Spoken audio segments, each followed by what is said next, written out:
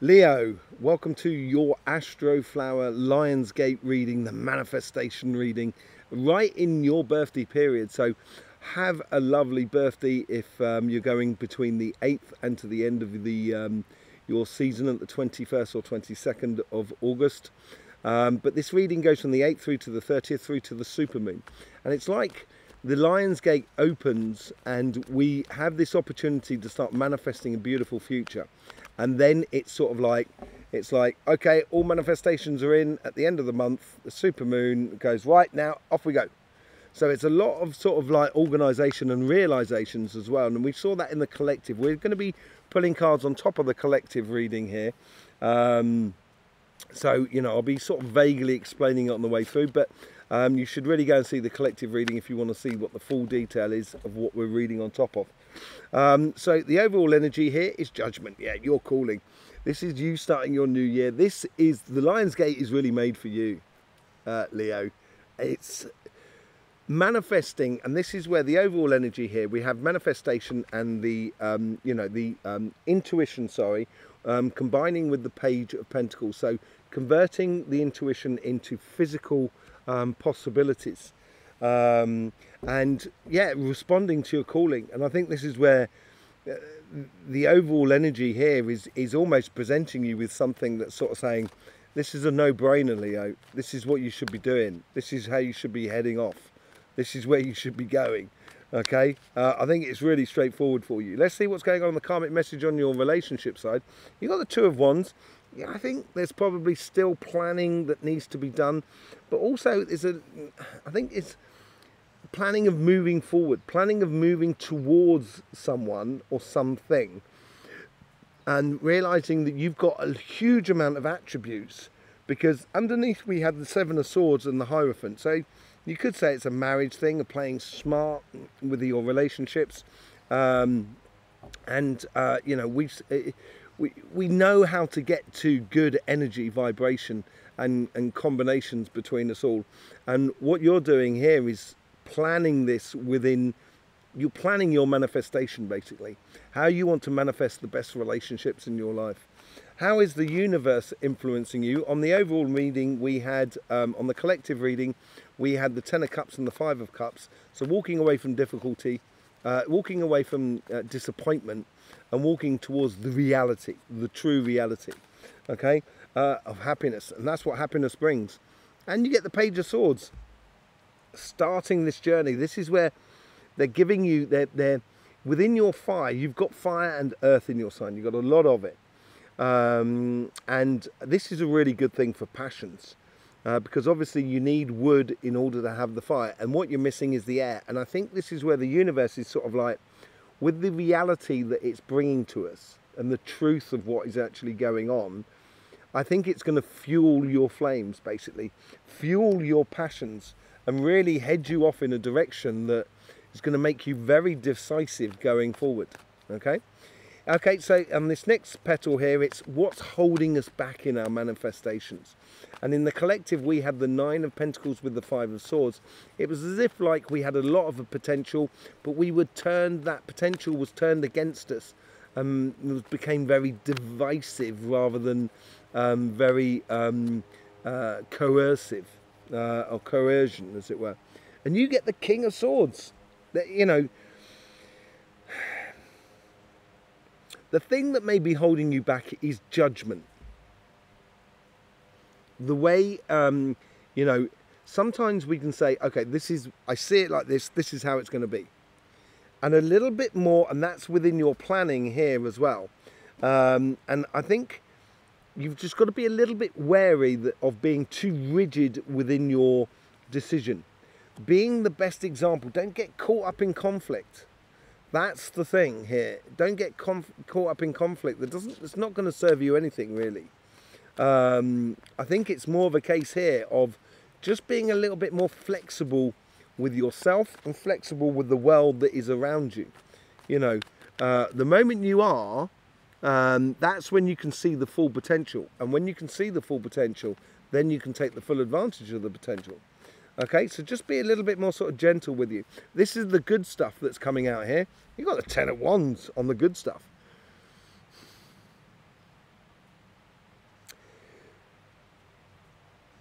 Don't try and do too much.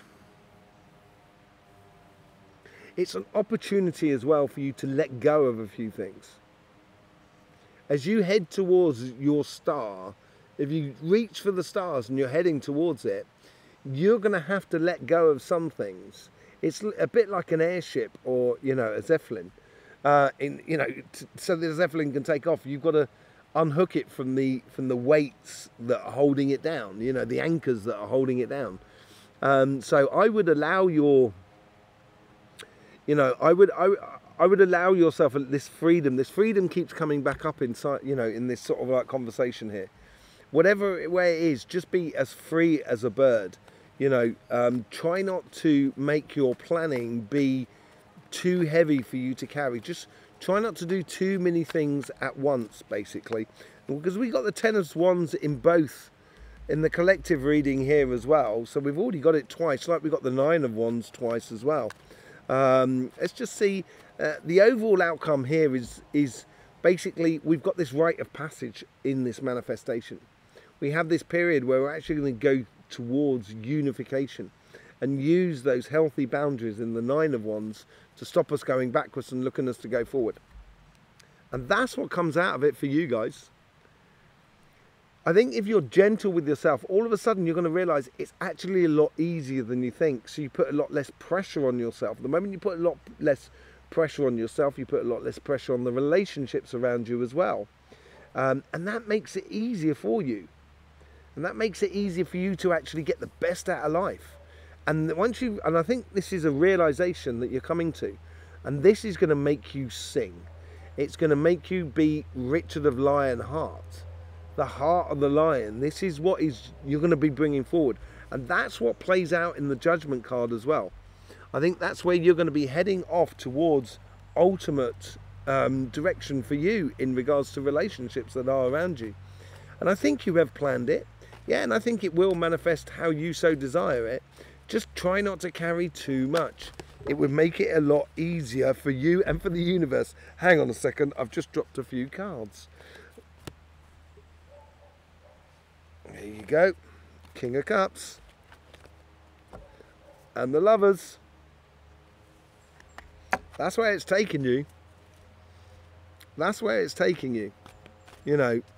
Thank you very much for your support, Leo, on this channel. We're going to be doing your finances side. I just wanted to sort of say thanks for anything you do in the way of support for this channel. So through YouTube, that's sort of like liking, subscribing, commenting, but also sharing. Sharing is really good.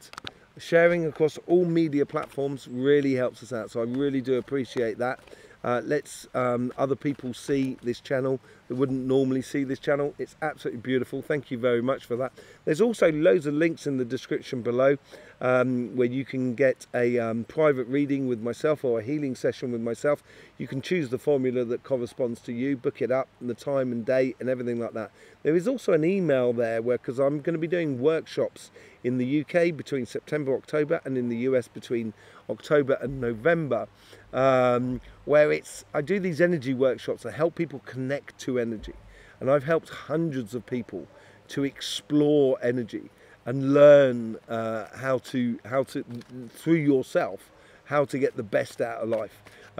So drop us an email, just tell us where you are in the world, even if it's in Australia, because there's a lot of people in Australia and it looks like I'm going to be going out there in the new year. Yeah, so just drop us an email, tell me where you are in the world, tell me how far you're willing to travel, so then I can organise workshops that are in not too far from you or in your area, so then I can share with you the times and dates of all the workshops that I'm going to be giving. Okay, yeah, thank you very much. Let's get on with your financial side. Let's see what's going on here. We had on the karmic message here, and this is very similar to that side, actually, funnily enough, now I think about it. And we got the Ace of Cups and the Ten of Wands, which you've got at the top there. And this is about sort of like, we've been trying too hard, in fact. We've been trying too hard, and it's a lot easier than we think.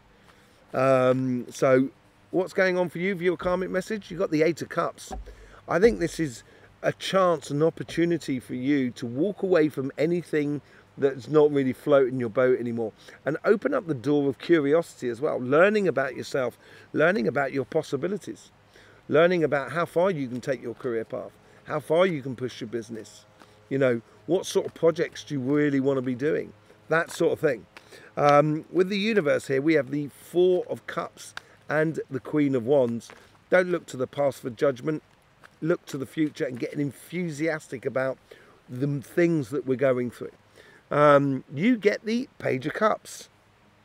This is absolutely beautiful. You've now got the universe, which is giving you 2 pages here, the starting of a journey. And this is starting of that, you know, once you engage your passions in life and enjoy the moment, you can start believing again. And because I think there was a bit of faltering within your financial side or your career path or whatever it was in the last couple of months, 2 or 3 months. And here is now you're sort of like getting to a stage where you can kind of start believing in it again. What is the things that's holding us back? And the collective, we had the 10 of Pentacles and the 7 of Wands. It was like our resources are being used against us. Same sort of thing for you know, diverse reasons and, you know, diversive way about it. And it's collecting it in the hands of the few. And I think that's what's going to break in the change of fortune at the end of the month in the super moon. So let's just see what's holding you back in particular. You've got the Queen of Wands, which we had with the universe is trying to instigate you. I think what was holding you back more than anything is just the patience of having to wait around. And sometimes you can go too early. So just be careful of that. Allow you to be very wise, almost sort of like, you know, hold your nerve, as it were. I think that's the sort of thing that could be holding you back. If you go too early or if you put the passions in the wrong time, it's all to do with timing there. You know, it may be detrimental to you rather than actually sort of beneficial to you. What's the good stuff coming out of it? We get the Queen of Swords and the 9 of Wands here. So these healthy boundaries of understanding of what's gone on and what's gone wrong, and choosing another direction. The collective is choosing a new way. And that's what we got the opportunity within our positive stuff. How does it play in for you? You get the Hermit here. Knowing about yourself, and I think this is what this path of discovery is all about. You've learned a lot about yourself. Now you're discovering of putting it into action. And using all your resources within you that you've discovered your shadow side as much as your sunny side, and using it in a way to almost open doors through teaching, in a way, through expressing your understanding through your career path, your business and your job. Those are the positive things in your you know, and your projects. Those are the positive things that are going to be, if you follow that of communicating, of sharing your story or sharing your vision, I think will breed a lot for you or bring a lot of opportunities your way. In the supermoon position of the top of the dial, we get the Wheel of Fortune and the Page of Wands. This is where it all changes and we start engaging in our passions. And you get the death and rebirth, the start of a whole new cycle. I think the universe is already planning this and getting you in there. And with this new cycle, you've got that Judgment card as well. I think this is like it's almost sort of saying now, it's sort of kind of going, okay, the death of any illusions. So stop deluding your, you know, when you get to the full moon or the super moon, you'll get to this point where you'll realize the delusions in the world and the illusions, and you will then start actually sort of like a whole new journey heading towards that sun, because that's what the 8 of Cups is doing as well. It's walking away from the eclipse and walking, you know, from the moon that's eclipsing the sun towards the sun. And that's what the death is doing as well. It's heralding the new sun coming through, the Lion's Gate for you. So there you go, Leo. Thank you very much for being here. Absolutely beautiful, powerful reading for you. I will see you for your weekly readings on Saturday. In the meantime, don't forget, life should be fun, so please do enjoy.